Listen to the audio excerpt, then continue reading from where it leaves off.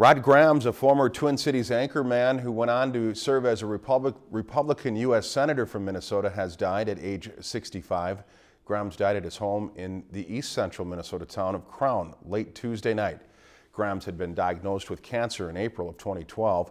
He was well known to Twin Cities TV viewers after nearly a decade as lead news anchor for KMSP TV.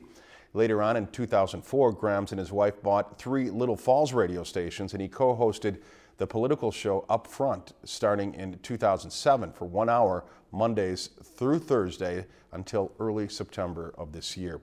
Grahams launched his political career in 1992 with a successful run for Congress in Minnesota's 6th District.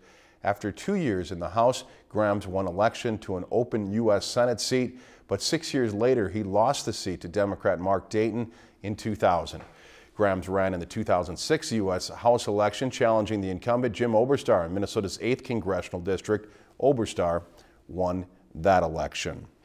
If you've enjoyed this segment of Lakeland News, please consider making a tax-deductible contribution to Lakeland Public Television.